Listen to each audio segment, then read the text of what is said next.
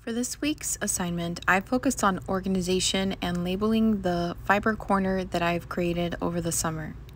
I was very blessed in that I received a lot of donations of not only fiber material, but also furniture and storing bins.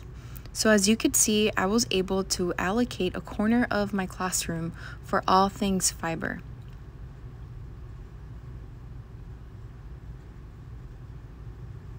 In these drawers, I was able to go to the dollar store and purchase some acrylic boxes to organize all of these different materials.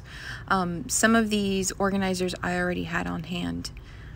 Over here, I've got our felting with the roving in a bin, and right below it, I was gifted these knitting looms and a couple weaving looms.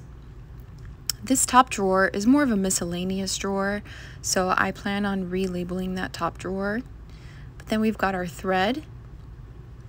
Down here, I tried to keep everything organized by color.